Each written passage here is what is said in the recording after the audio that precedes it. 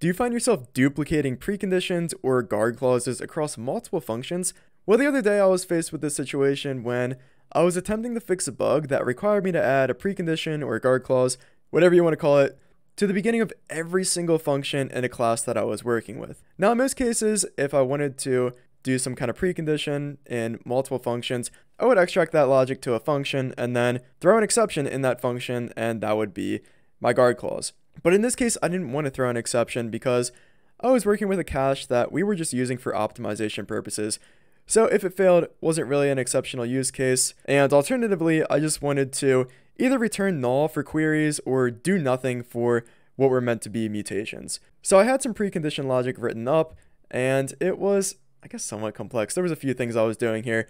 So I was doing the precondition check, and then if that check failed, the validation failed, then I wanted to do some logging, and then either return a null value or do nothing in the function and exit early. So I had my precondition check, and I was just dreading copying and pasting the same exact precondition, the same exact block of code in the beginning of every single function in this class.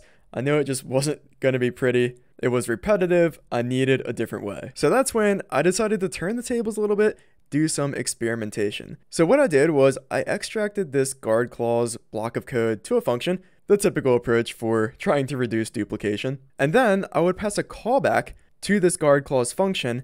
And if the precondition passed in the guard clause, then we would execute the callback. Not really revolutionary stuff, but for this use case, I was pretty satisfied with the result. Not only did we reduce duplication, but we ended up with a very readable solution. So as we can see with this code, we can read this like a book. When the file cache is allowed, we write the text to the file. So reduced duplication, made a readable solution. I was pretty satisfied and I committed. At the time, I was super excited about this solution. And while I do think there are places where something like this could be beneficial, as I thought about it more and as I planned out this video, I did think of quite a few drawbacks. So for one, code like this does create a bit more nesting, or at least it feels like there's more nesting, which is really something that guard clauses are trying to prevent, in my opinion. Another drawback, we're working with callbacks, which aren't always quite fun to work with. So with those two drawbacks in mind, that brings another drawback. This is not going to be great for multiple preconditions because you're going to have a lot of nesting and a lot of callbacks, which brings another drawback. Future people who work with this code might get mad if they have to add another precondition and they have to introduce more nesting or understand the nesting and callbacks that are already there. And to an extent, you could argue that this code is too dry, because that is a thing. You can go too far in trying to reduce duplication. So we've added an additional function to our class that creates a bit of indirection in trying to call, when in reality, we could have just taken the approach of duplicating the precondition, which arguably might be easier to maintain down the road. Or maybe we could leverage a design pattern to perfectly solve this problem.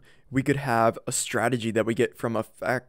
Okay, we need to calm down. We're getting way too far. We're kind of starting to get into overcomplicating this, which some people might think that this is already overcomplicating, but despite the drawbacks, I still feel like this approach could be beneficial in some places. It's just another concept that we could add to the toolbox. Let me know if you love it or you hate it.